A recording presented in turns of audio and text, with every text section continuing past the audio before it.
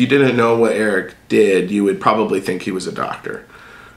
Because he's so knowledgeable when it comes to medicine, parts of the body, all kinds of injuries, you know, brain injuries, spinal cord injuries, even smaller ones, you know, where they're soft tissue damage, when it's, you know, just a minor auto accident and, you know, somebody just gets physical therapy, and he knows all the muscles. And he's not one of those people that makes a lot of lists or has a formula for doing things. He really, his brilliance is that he just has it. He has a good intuition, and he has a lot of things in his head. You know, I've got a chance to see him in action in trials before, and it's really interesting, and to see the way Eric can weave through a set of facts and to get down to the information that he's trying to get out of that person. It's really remarkable.